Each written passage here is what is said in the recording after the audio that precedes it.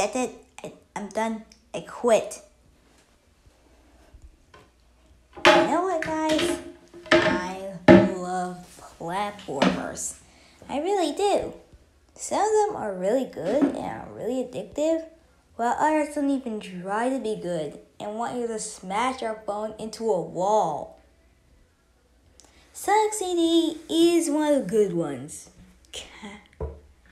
Kinda. You see, guys, the gravity on Mobius is like 25% stronger than the gravity on here on Earth.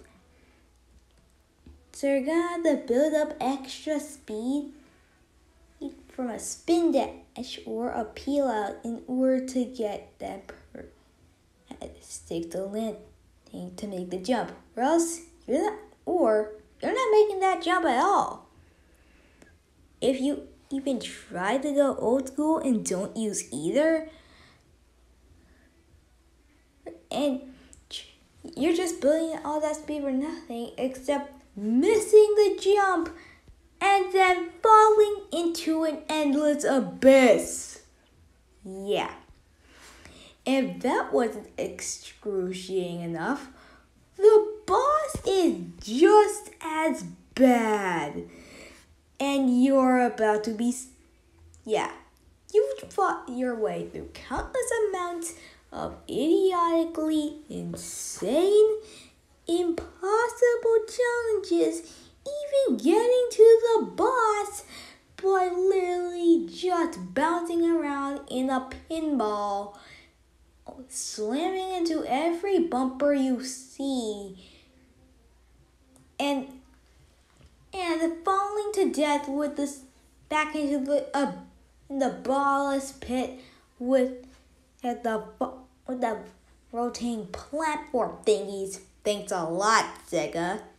And now you're about to be squished and pogoed on Eggman if you manage to leave only one prong standing. Yeah. There's no way noobs are gonna get past that one without trainer.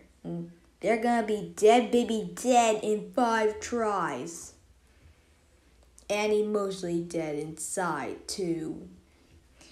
But it'll take 4 tries just to kick his butt, and yeah. Guess what you get? What's Spinball times 4 plus Eggman?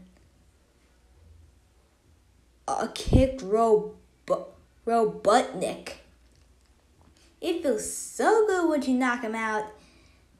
And yeah, that's my opinion on Sonic CD.